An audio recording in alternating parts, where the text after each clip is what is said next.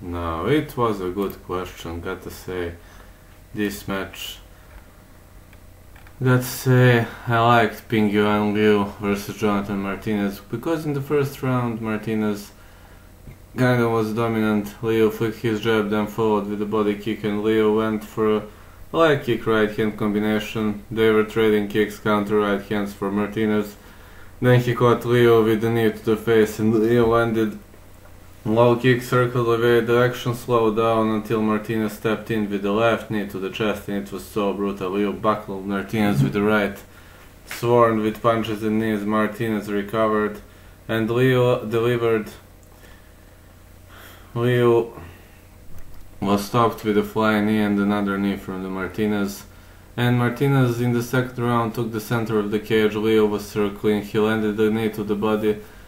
Liu blocked a high kick halfway to the frame. Martinez found a good jab and then a quick high kick.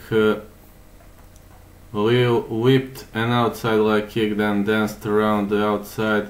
Liu blocked a high kick from Martinez, and Martinez tried the knee again, but it doesn't land clean. They were trading shots as the horn sounded. In the third round, Liu looked more aggressive. He was moving forward with combinations. A left hand over the top connects for Martinez, and Liu followed up with the right hand, right punch and a high kick. It was blocked, and Liu landed the right to the body. Pressed forward, went for a glance in right. But as soon as crowd started to boo, they regretted, because almost on cue, Martinez put Liu on his back with the knee that lands flush to the jaw.